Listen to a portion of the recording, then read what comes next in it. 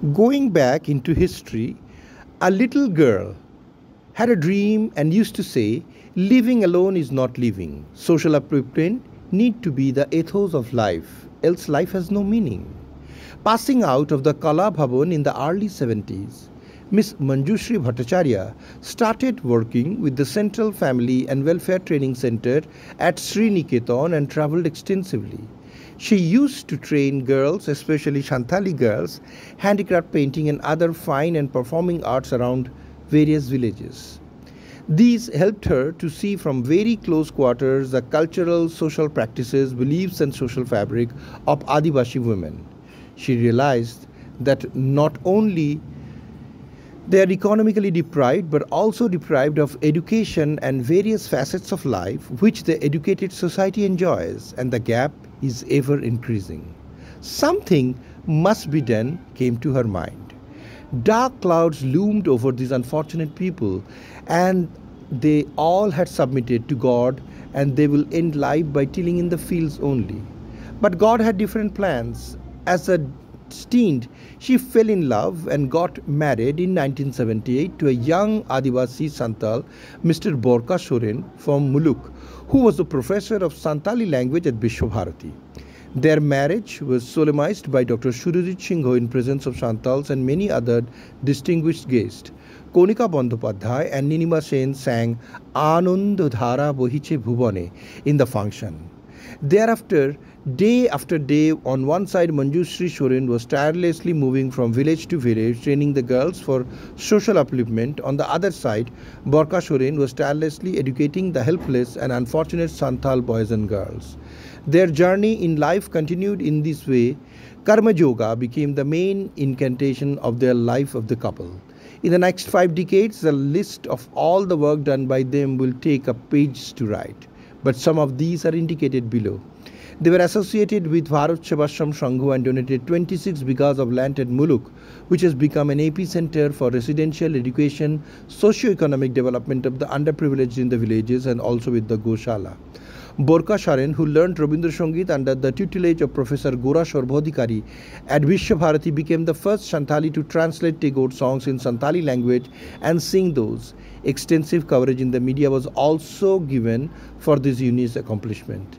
3 decades back, a seed which was planted with only 5 underprivileged children in a tin shade for human upliftment has grown into a large tree under the banner of a public charitable trust named Binapani Educational Welfare Trust at Mauludanga.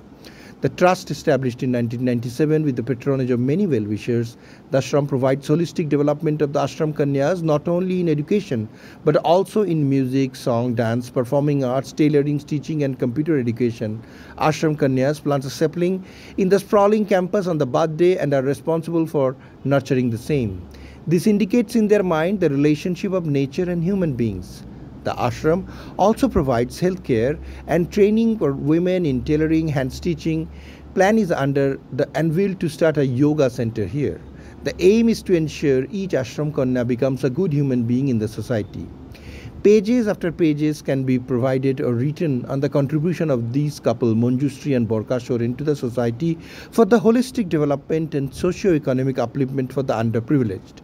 Many accolades have poured in Manjushree, lovingly known as Marango by the Ashram Kanyas, from various quarters, notable being the recognition of the Telegraph, corporates like Vodafone, ICICI, and many others. Vodafone has also published a book titled Woman of Pure Women on Manjushree. Many organizations, including Ranchi University, have recognized the contribution of Borka Soren. Manjushree and Borka has been recognized by Nazrul Committee by conferring the Rabindra Nazrul Puruskar. It will be very prudent to conclude that Manjushree and Borka are the unsung heroine and hero at Sriniketan and Shantiniketan.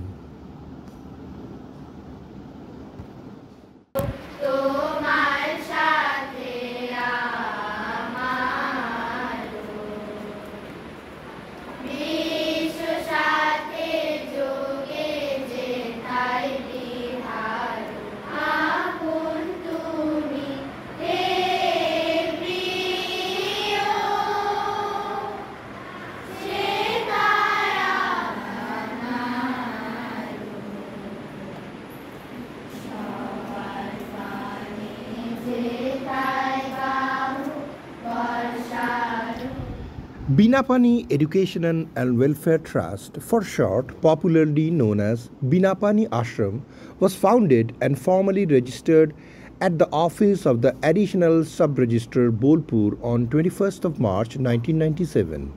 The initiative came from Borka Soren and his wife Manjushree Saren in order to provide formal education, healthcare, and cultural uplift to poor tribal children of the local villages and also for children from underprivileged families from distant places of other districts of West Bengal. More than 2 decades after, the institution continues to grow and evolve as it pursues its goal of empowering local tribal children, especially girls, by making them more self-reliant through comprehensive programs. Those are generally formal education, vocational training, and enrichment activities which help them assimilate into mainstream life of the land. True to the founder's vision, Binapani Ashram has provided quality services to an increasing number of first-generation learners since its inception as a registered trust in 1997. The ashram identifies itself in being an educational support system leading to women's empowerment, which runs exclusively through individual and corporate support. Anyone who identifies with this goal and objective is encouraged to join the endeavor as a sponsor, volunteer, donor, an instructor at the ashram school, or as a fundraiser of the organization. Further, in addition to the education and training programs, the organizers have created facilities or general health care, a modern dental and eye care unit. OPD medical units are attended by qualified doctors. Treatment is free of cost for the ashram children and local villages. All medical services, health camps, or blood-related programs are conducted and run by Binapani Ashram, organized by the Nabonipa Memorial Clinic located within the ashram premises. Some of the outstanding activities pursued by Binapani Ashram in the last 20 years include providing free accommodation and highly subsidized food for the resident girls of Binapani Ashram and hostel for girls, having Madhyamik pass-outs and most of them gone to higher pursuer education in different colleges and university. It runs primary and pre-primary nursery school for the children of around 3+ age group till they attend primary school.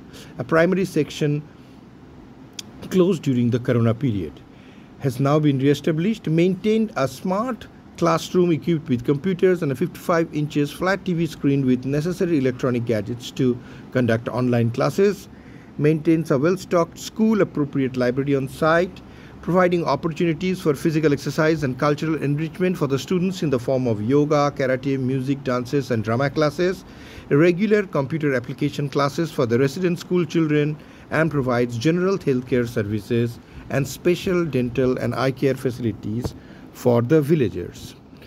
It has been an undaunting activity continued by the Binapani Ashram extensively to serve the people and the tribal communities to the best of their abilities. The cornerstone of the individuals who conducted this services and maintained this is Manjushree Saren, Secretary, Binapani Educational and Welfare Trust, Moldanga Shantiniketan, Bolpur, West Bengal, in close association with her husband Borka Soren, who has been a professor of Santali language at the Vishwabharati University and has been a pioneer in the Santali language and literature, first singing the Tagore songs in Santali language, has been an outstanding endeavor. Her sister, Dr. Shukla Bhattacharya, who serves as the treasurer and headmistress of this organization, and Gitosri Ghosh, the hostel warden and tutor of this teaching education, who continues to cater to the services for the poor, underprivileged, and those who needs. Kalinga Chronicle TV extends their best and heartiest wishes to Binapani Ashram, Dr. Manjushree Saren and Borka Soren to continue their great endeavor to change the life of those who needs the most. Shoykot Kumar Basu, Bureau Report, Kalinga Chronicle TV.